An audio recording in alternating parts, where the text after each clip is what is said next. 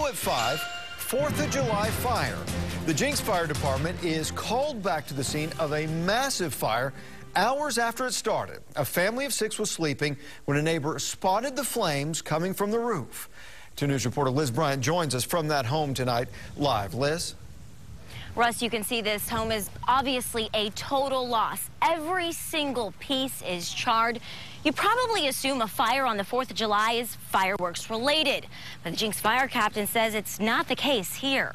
The phone was right there on the bedside stand next to the lamp. Cindy McHenry drove down from Wichita, Kansas to spend the 4th with her nephews and niece. We had probably been asleep about 30 minutes, and for some reason I just woke up smelling something. The neighbor who lives over here saw the fire before we did. She came and beat on the door.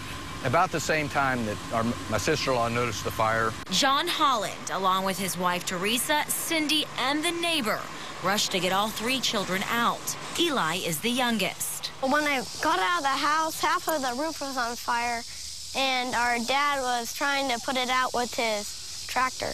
Within 5 minutes of us being out here, it was just amazing how big it had grown. As John still searches for Cindy's phone, he thinks back to what could have caused this. We think now that it's probably electrical. Earlier in the week, the Hollands lost an electrical line, and AEP came out and ran a new one. Appreciate everybody's hard work. They did an amazing job. Not a problem. The fire wasn't finished last night. It reignited this morning, sending Jenks crews back out at 7 a.m. What's one thing you wish you could have gotten back? My iPad. It's just working. Yeah. There should be missed calls from, oh my goodness, 3 missed calls. Kind of wet. And Eli will hopefully get his iPad back. The family has insurance, and they plan to rebuild on this property.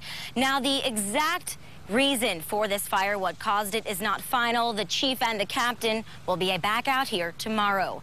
Live in Jenks, Liz Bryant, 2 News works for you.